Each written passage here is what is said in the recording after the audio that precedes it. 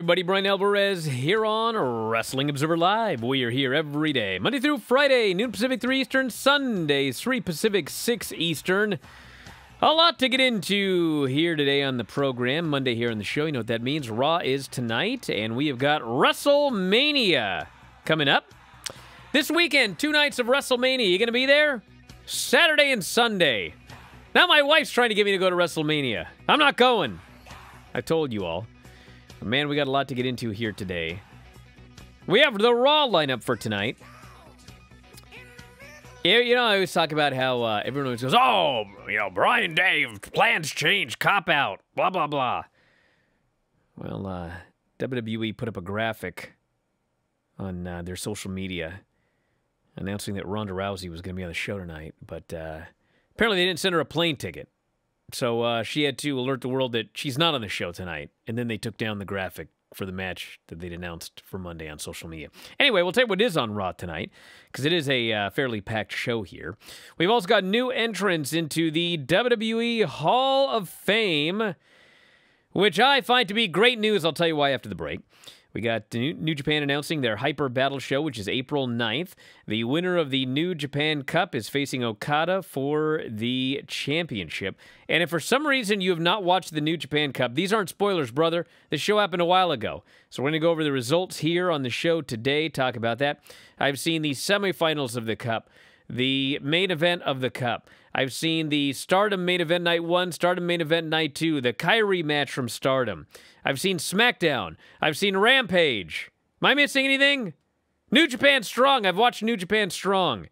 So there's a lot to talk about from those shows. We got a Tuesday lineup for the NXT show, which is the go-home show for Stand and Deliver, and plenty more. So I don't even know where to start. But you know what? We've already started. Back in a moment, Observer Live. Observer.com, we got a million things to talk about here today. Ronda Rousey says she will not be on Raw tonight. WWE posted a graphic to Facebook on Sunday that indicated she would be on Monday's show. It featured Rousey along with Bianca, Charlotte, and Becky. However, Rousey refuted that she would be on Raw during a Sunday Facebook live stream. WWE has since deleted the graphic. I'm not going to be at Raw tomorrow, she said, responding to a question from the chat. I think that's a mistake or something, because if I was going to be at Raw tomorrow, I would be leaving today. So no, I'm not going to be there because I'm here. However, she will be on Smackdown. Always fun to see the left hand not knowing what the right hand is doing and plans changing, and then I get yelled at for being a horrible reporter. But anyway, tonight on Raw, we got the Street Profits versus the Alpha Academy. We have the Usos versus RK Bro. Because, you know, it's that one time a year, everybody, that stars from Raw and SmackDown face off in big matches. And that one time a year is all year. We've got Natalya, Shayna, Carmella, and Zelina against Liv, Rhea, Naomi, and Sasha. We got Rey Mysterio versus The Miz. And we have Seth Rollins claiming that he has a meeting with Vince McMahon. I'm not advocating this or anything like that, and I don't think you'd make any money, but I wonder if you actually could, like, you know, do a complaint to NBC Universal Peacock that you spent money to buy Peacock to watch Survivor Series because it's the one time a year that Raw and SmackDown wrestlers face off against each other, and you paid your money, and then they just keep facing off against each other all year long. I mean, maybe you could sue for like $4.99. You'd probably waste a lot of your own money doing that, but anyway, they're all going to be on the show tonight because it's that one time a year that Raw and SmackDown wrestlers go head-to-head. You don't sound so excited. It's WrestleMania week. Actually, I think that, I mean, I keep saying this and no one believes me, but I think WrestleMania is going to be pretty good both nights. Oh. But I just, no matter what I say, everyone gets mad. All you do is say negative things about WWE. Well, I think the two shows are going to be good. Oh, you don't mean that? Bro, dude, if I thought WrestleMania was going to suck, you don't think I'm going to tell you? Well, of course I would tell you. I'll tell you if Raw sucks tonight. I think WrestleMania Night 1 and Night 2 are going to be pretty good. Am I going? No, I'm not going. But I think they're going to be pretty good shows. If you think about it, once you take out all the gaga and everything, when you leave it to the wrestlers who are doing what they're doing in the ring, even if you don't like some of the finishes because you know it's to set up Raw or to set up Backlash or whatever, whereas your traditional mind with WrestleMania, you want things to come to an end, you want definitive finishes, things like that. When it's left from bell to bell, the people that are involved, I mean, they're showing off. They're showing out. It's WrestleMania. The matches are usually great. It's all the other stuff that leads into it. And unfortunately, I mean, maybe things pick up this week, but really you have more people, I think, than ever looking at each other going, are you all this excited? Is this the worst build to a WrestleMania ever? Is this the most tired build to a WrestleMania ever? And the bottom line is, we'll see how it goes. I mean, you know, Peacock can say whatever they want about their numbers. Xfinity is a publicly traded company. Maybe they'll release some of them or something like that. I have no idea. They probably won't. They'll just say in terms of hours, how many people have watched WrestleMania or something like that. So we'll never truly really know.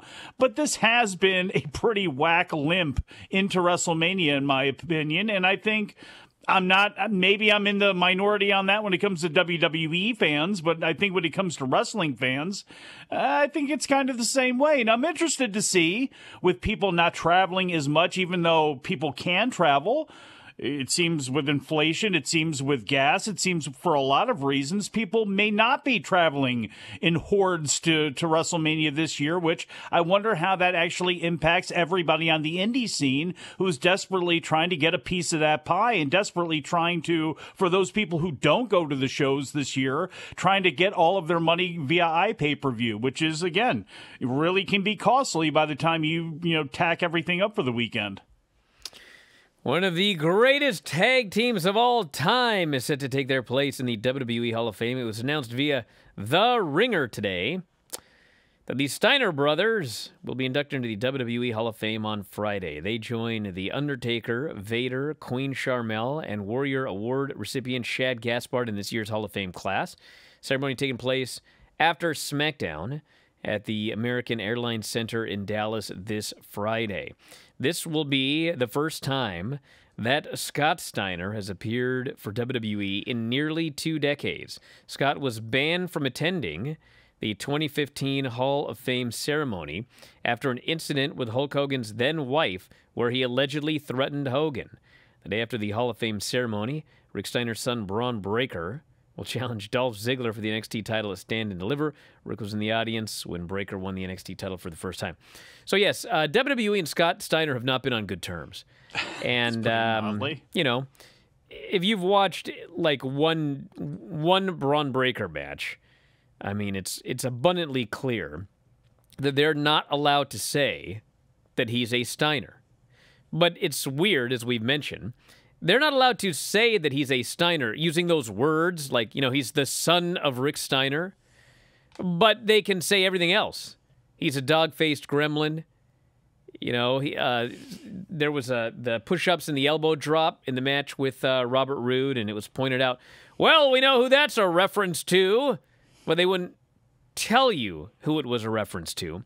So the Steiner name has been banned. But I think it's possible that now that WWE and Scott are on good terms, and Rick and Scott are going into the Hall of Fame, I am hoping that means that tomorrow on NXT, all of a sudden, it's okay to mention that Braun Breaker is the son of Rick Steiner. What would be even better if he became Rex Steiner, and we could move on and... Or Bronson Rex Steiner, or whatever you want to call it. Just Bronson Steiner would be pretty badass. Well, Vince seems like the word brawn, the name Braun, because you know, but I think they've brawn means strong. One. Yeah, and, well, he's strong as hell. Bronson, look, it's a badass look. Charles Bronson, Action Bronson, you know, Bronson Steiner. That's a strong name. But I guess it comes down to hold on a second before you go on. Yes. Listen. Yes. You know, I mentioned this with Vinny Marseglia. I think that's a great name. And he goes as Vincent. It's like, what a waste.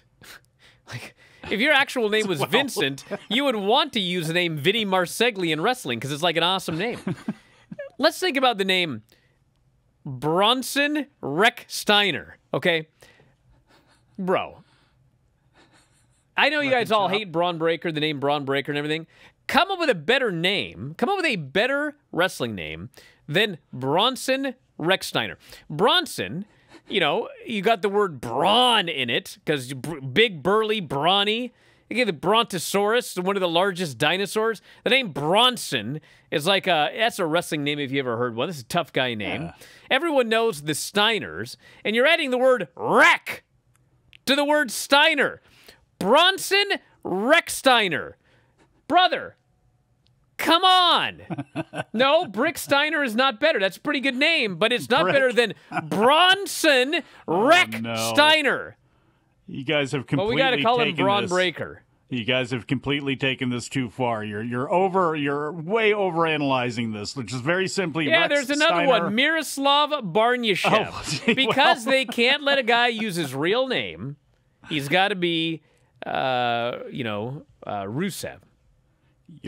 Well, Alexander Rusev Miroslav Barnyashev. That is a badass name. Find a better name. For marketing purposes, I can see why they went Alexander Rusev, and that was still a mighty name when he first jumped off. But bottom line here is the Steiners not only belong in the WWF or WWE Hall of Fame, they belong in the Wrestling Observer Newsletter Hall of Fame, and it looks like this year's voting is going to have a new focus on tag teams. There's a bunch that are being added to the equation. Jack and Jerry Briscoe are being added. The Young Bucks are going to be on there. Ricky Steamboat and Jay Youngblood.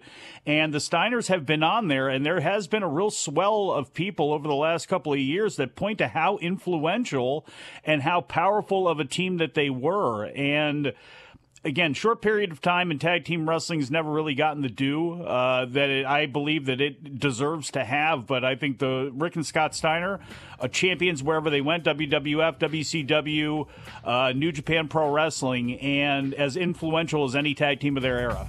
Back in a moment, Observer Live. Glock Rex Steiner appears to be the winner. I don't know. Unless you want to go with Frank N. Steiner. Kind of like that one. Glock Rex Steiner. Glock. So, well, see, you're making it too difficult with the wreck. You're really hung up on this wreck part. You just need Glock I'm not Steiner. Hung That's up fine. on it, but it rolls off the tongue better. No, it doesn't. Glock if Steiner. If it rolled off the tongue better, that's Glock their real Rex Steiner. That's their shoot name. Their shoot name is Rex Steiner, you idiot.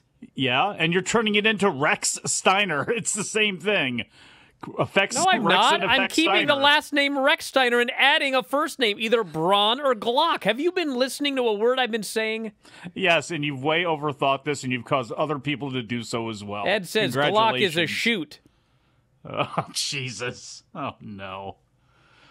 Silly. You're silly, silly people. No, I'm not moving on, DJ. I'm going to start talking about hair next. I do what I want on this show. You should. It's your show. All right. New Japan has announced a full card for their next event, Hyper Battle. The winner of the New Japan Cup 2022, Zack Sabre Jr. You couldn't beat him. Will be in what? In anything. Checkers? In anything. In anything. In Checkers, anything. chess, workout regime, I couldn't beat push-ups. Zack Sabre Jr. in anything. No, nothing. See, you could actually have had like a fun little discussion if you were like, you couldn't out-grapple him. But now you're like, I couldn't beat him. Let's have a podcasting I don't think in contest. anything.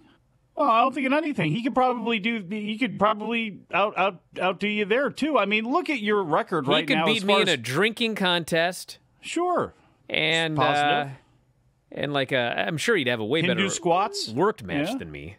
That's I mean, look, you have been really missing your finger on the pulse of things here recently. Okay? No, actually, I haven't. You're the one that's a year behind. I've been putting Zack Sabre Jr. over for months and months now. No, well, and I couldn't help but notice I was the first guy that noted that he had put on a bunch of weight and he actually looked significantly better. No, and basically somehow, what you were just trying to do is save your argument from being so against that guy all for so I'd long. Heard, all I'd making heard mistakes was, as you keep doing it, like going against, I don't know, your former teammate, Filthy Tom Lawler, the current New Japan strong I'm gonna have to champion. mute you because you sound like you're underwater here. But all I heard, all I heard was, Brian, Zack Sabre Jr., if he puts on any weight or any muscle, the gimmick just isn't going to work anymore. He's got to be skeletal in order to make this gimmick work. And I said, bro, that is the biggest load of what I ever heard. That guy could put on. You made up. That guy, no, it's not. Yes, where have you been? This is something you've made up in your own mind because you've been calling this guy chicken chest for so long. This for years. Nobody else, everybody else played it as part of what his gimmick was, and the fact that he was an undersized heavyweight that would bring it to these guys. But one of the things he always had working against him was ultimately his size, with the exception of Sonata, who would always somehow he would somehow get the advantage over him. With everybody else, that was the hole in his game. That was the weakness and the arsenal of facing off against these big guys. You just wanted to make fun of the guy for so long. Oh, really? Yeah. And talk about his chest and then go, well, he's been putting on weight here recently. This guy says, I remember people telling Bryan that, LOL. Though we did also call him a chicken chest for years. See, people forget everything. I'm not the one that came up with chicken chest for Zack Sabre Jr. That was Juice Robinson. He did commentary on a show, and the entire match, he talked about how skinny this chicken chest was. I get the heat for it. Turns out now Zack has put on 25 pounds. He looks way better. It hasn't affected his wrestling at all. He's as good or better than he's ever been. It wins a New Japan Cup. And you would bemoan his wrestling ability because you couldn't get by the visual of seeing this. I couldn't, but you know what? I can now. Oh, for heaven's sake! So here you go. I hope he strangles you, and then whatever's left over, filthy Tom stomps out of you. Yeah, you know what we should do? You know what we should do, Mike? Is we should invite Zach to the Brazilian Steakhouse. We'll have an eating contest, since he can beat me at anything. Well, you're right. I may have made a mistake there. There's no one who can shove more meat in their mouth than you, Bryan Alvarez. How about that? Look at you. You are a We got Desperado and Show for the junior heavyweight title. Goto and Yoshihashi versus the Great Okan and Jeff Cobb for the tag team titles. Evil versus Hiromu. Oh, God, help me. For the never open weight title. Toru Yano versus Taichi for the trophy. Yeah, let's get Taichi having a whole bunch of awesome matches. Now we'll shove him in with Toru Yano for a King of Pro Wrestling 2022 trophy. Taguchi and Master Wato versus Phantasmo and Taiji Ishimori for the junior tag titles. Naito and Shingo versus Will Ospreay and Hanare. And Jado, Tamatanga, Tangaloa, and Hiroshi Tanahashi versus Bad Luck Fale, Gedo, Yujiro, Chase Owens. That will be taking place on April 9th. At Hyper Battle. And in fact, we had 3 New Japan Cup matches this weekend. Okada and Naito, which Naito won. It was a very, very good match. Zack and Naito in the finals, and Zack and Shingo. Excellent matches. Some people were saying Zack and Shingo match of the year. I wouldn't go that far. But it was a pretty awesome match. Same with Zack and Naito in the finals. Naito is, I don't know what happened. I actually do know what happened. He took a bunch of breaks. But he's working a lot better. He doesn't look like he's, near death anymore.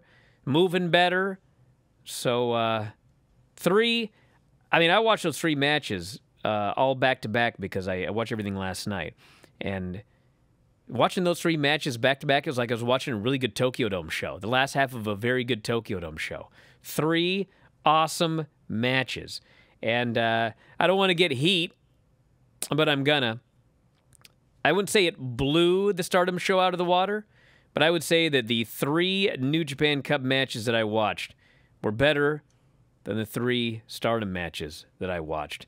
Not to take anything away from them, but Siri and Julia, Siri and Mayu Iwatani, and Kairi and Starlight Kid. The 2 main events I thought were very good matches. I did not think they were like match of the year caliber matches. And honestly, I'll talk more about this on the Filthy Show, which, by the way, today is 5 Pacific, 8 Eastern. I kind of enjoyed that Kyrie match more than the other 2. Am I going to make people mad? And I couldn't help but note that last night at the Oscars, we had a shoot slap that did significantly less damage than the worked slap that Starlight Kid gave Kyrie, where she busted her eardrum. Now Kyrie can't hear anymore. Hopefully she ends up all right. A lot of heat. A lot of heat from me on that one. I need to get a faction going in Stardom and send them after Starlight Kid. She's on my list. But Kyrie won. Just crushed her with her elbow. It's called a receipt, kids. She put all 109 pounds into it, crushed her and pinned her. I like that match a lot. But yeah, we'll have more this afternoon with Filthy. I'll see what I can watch. But seeing as every single one of these matches except the Kyrie match was right around the 30-minute mark, bro. You know, I want to say one other thing, get me more heat, but that's what I do here. So we had a question the other day, and it was someone going, how come Starlight hasn't gotten more traction in the United States? And listen, I love these matches. I love watching Stardom. I watch these shows. I talk about the main events with Tom and everything like that. But do you realize that between the first night of the Stardom show and the second night of the Stardom show, there were 9 hours of Stardom this weekend? 9 hours. And of course, if you wanted to watch Rampage, Smackdown, New Japan Cup, 9 hours. That is a lot. So I'm a little confused. What traction does this person want Starlight Kid to have? No, Stardom. All of Stardom. Or Stardom. All of Stardom. Well, yes, I may have said Starlight. All of Stardom. Yes. Yeah, 4.5 hours the first night, 4.5 hours the second night, 4.5 hours each night. Honest to God, you can find this hard to believe. I don't believe that WrestleMania is going to be 4.5 hours the first night and 4.5 hours the second night. I actually think it's going to be shorter than that. So anyway, it's hard to gain traction when you've got that much product coming out of, if you're a hardcore Stardom fan, you don't watch anything else, it's like a glory period. It's like the greatest thing that ever happened. But it is very hard to gain traction. Dude, I try and watch as much as I can. I literally got the 2 main events in the Kyrie match, and that was 90 minutes right there. 3 matches. Brian, I don't think somebody's got to make the investment for 4.5 hours. I mean, they can't. They're big shows, so they're obviously going to be putting on these showcase shows that do go for a long time. But I think it's a matter of just marketing these women. I mean, really, when it comes down to it, and making sure everyone knows, hey, did you see the name Utami Hayashishita, listed in the Observer? Well, you got to see this person, and building those people up, because the matches themselves only go, you can watch a 20-minute match, and you can make sure that gets out there. And I think they've done a good job as far as Stardom World, as far as being able to, put a lot of their stuff into English. It's just a matter of exposing people to it and really driving home to people why it's important to see these women. And I believe maybe with things opening up again, the more you see these women make their way to Defy cards and make their way to West Coast Pro and to GCW and to AEW, and you see them, that's going to be the best way that they can do it and try to get some foothold amongst American fans, because otherwise, I mean, it's tough the way the pie is. Back in a moment, Observer Live. We'll talk more about Stardom and everything this afternoon with Filthy Tom. I think Tom also saw the New Japan Cup semis and finals, and then he's seen everything I've seen on Stardom, and I think more. And also Smackdown and New Japan Strong. New Japan Strong was a good show, too. That was a really good show. And Smackdown was... You ever heard the term a nothing happening show? I have. Boy, was that a nothing happening show. Like nothing happened. But I mean, I will give them credit that and this actually is another thing I'll talk about with Tom later as far as like Stardom gaining traction in the US. Long story short, if you've never watched Stardom in your life and you watched the show on either of the nights, you would enjoy the wrestling. You would have no earthly idea what's going on. Zero. There's 50 million factions. There's history going back a decade or whatever. You would be lost, but you'd see awesome wrestling. Whereas if you watch the Smackdown show, you know what you would not see? Awesome wrestling. But what you would do, you would know everything about everything going into WrestleMania. And, somebody that watches all the shows, I just watch these shows, I'm like, oh my God, I got to watch this again?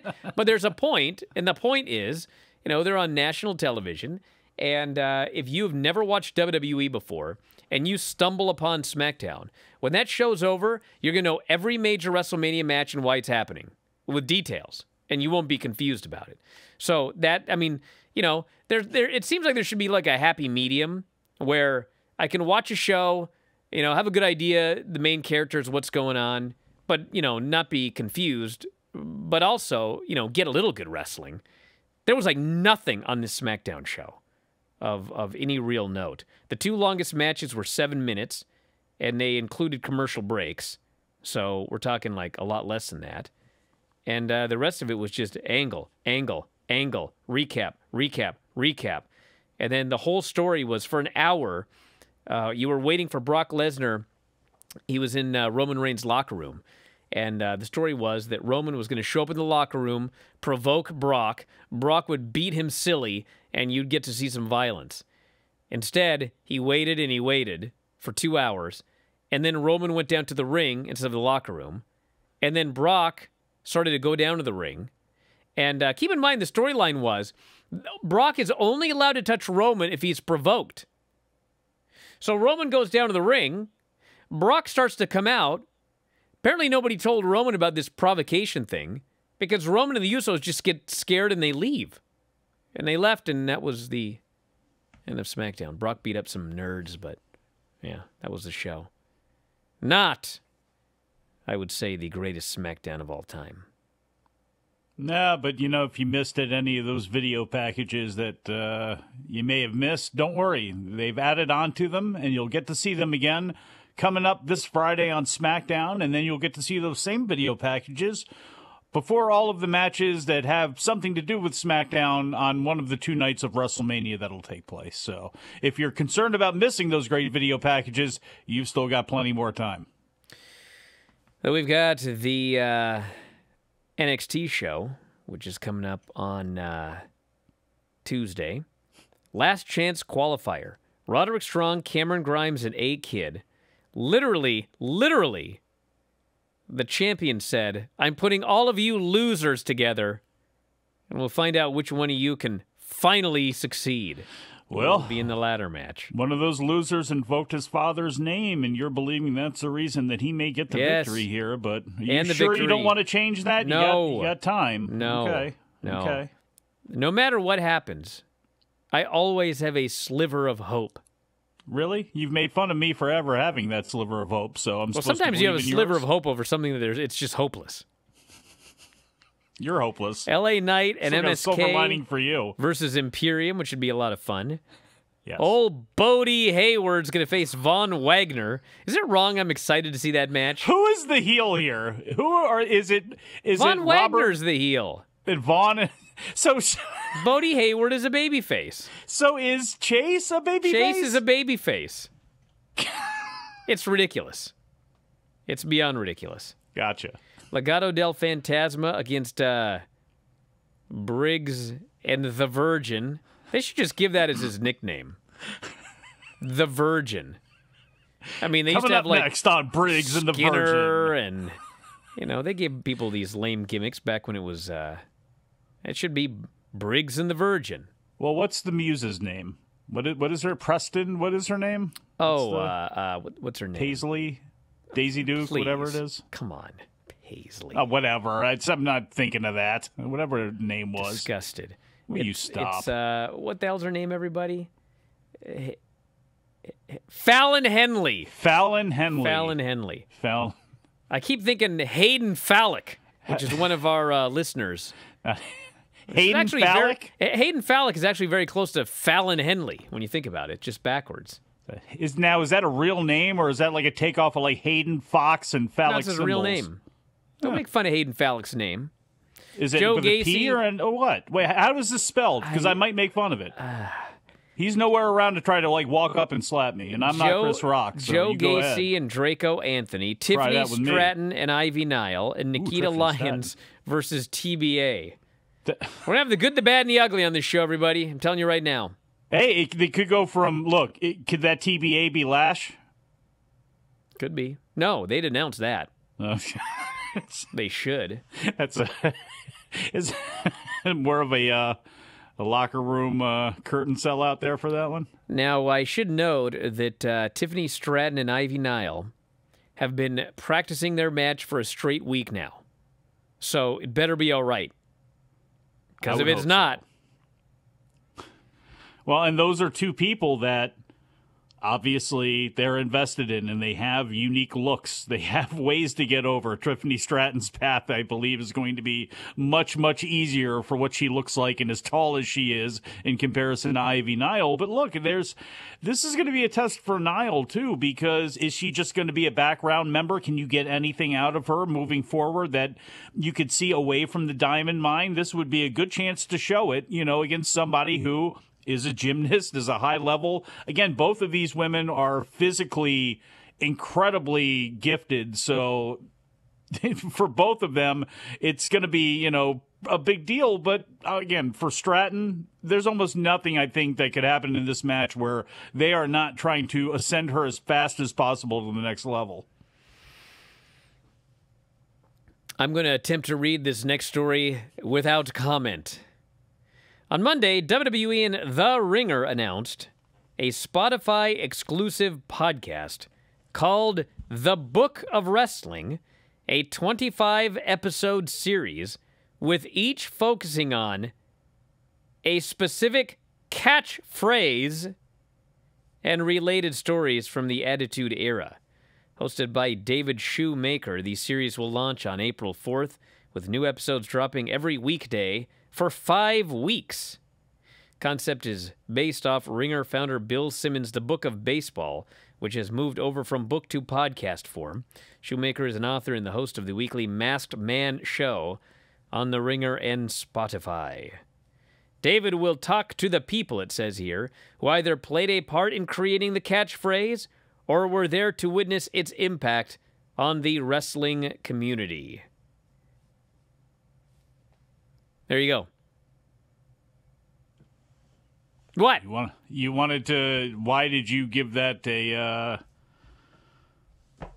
warning beforehand here that you were trying to do this without comment? Because I don't want to comment on someone else's podcast. You didn't have to. I don't want to come across as a critic. Well... But how are you not impressed with the concept? How are you going to do 25 podcasts about catchphrases? Well... Good luck to him. You can be done. Think about it. You could do... I'm sure it can be done. Yeah. Look, I don't know. I didn't see what the Book of Baseball, and how that whole thing came to pass. So there's obviously a formula there that they are working off of. Now, there have been cases where formulas have not worked the best the second time around. We've seen that with the Dark Side of the Ring spin-offs that Vice has tried to do for different things with the football and with other things, and they've fallen flat. But that's also not been the producers of the Dark Side of the Rings. It's been other people that they've tried to latch on and use that with, whereas this sounds like it's Bill Simmons' baby. They have a formula for it. So, hey, look, it's creating content with a partner, and it's like getting upset about Corey and Carmella doing a reality show. Like, why not? I'm not upset about it, but my point is, it seems clear from this this press release here that they have access to like anybody that they want from WWE.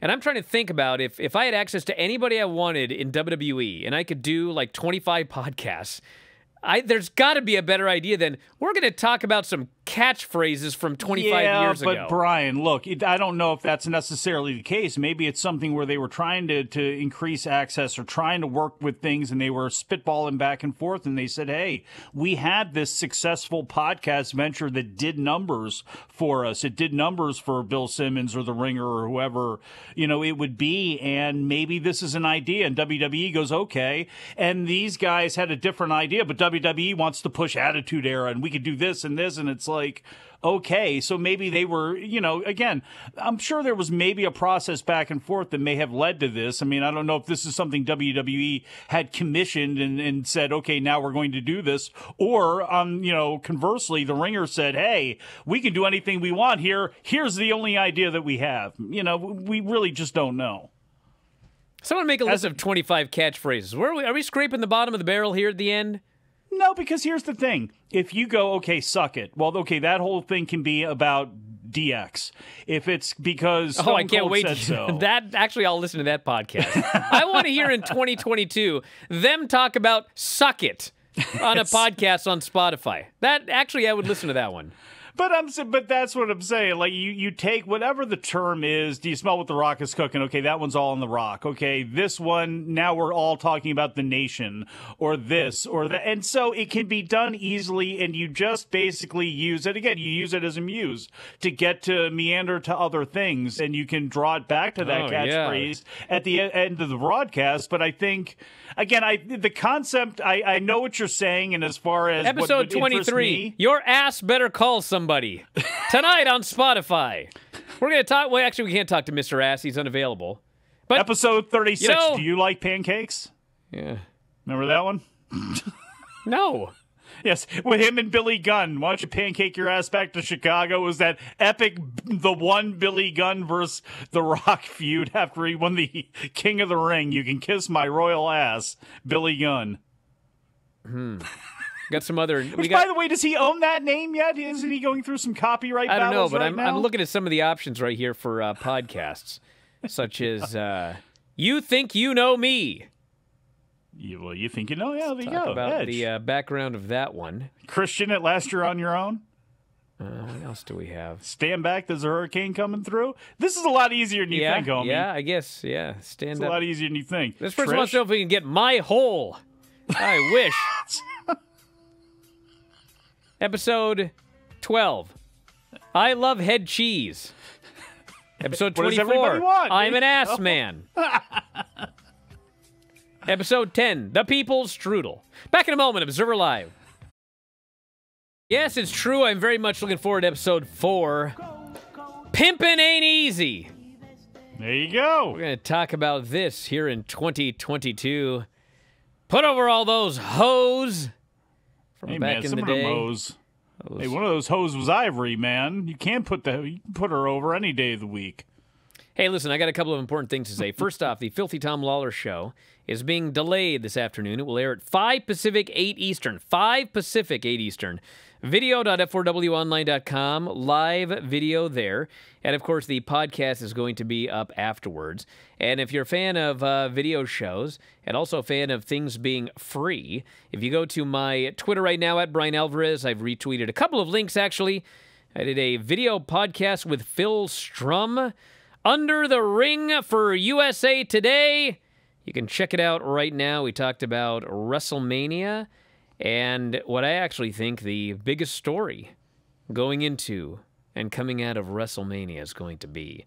But I'm not going to spoil it here. You got to listen to the Phil Strum podcast, Under the Ring, with myself, Bryan Alvarez. Check it out right now on my Twitter, at Bryan Alvarez. And, of course, you can grab my my Cameo, F4W Online. Boy, if you want a Cameo, have I got the account for you.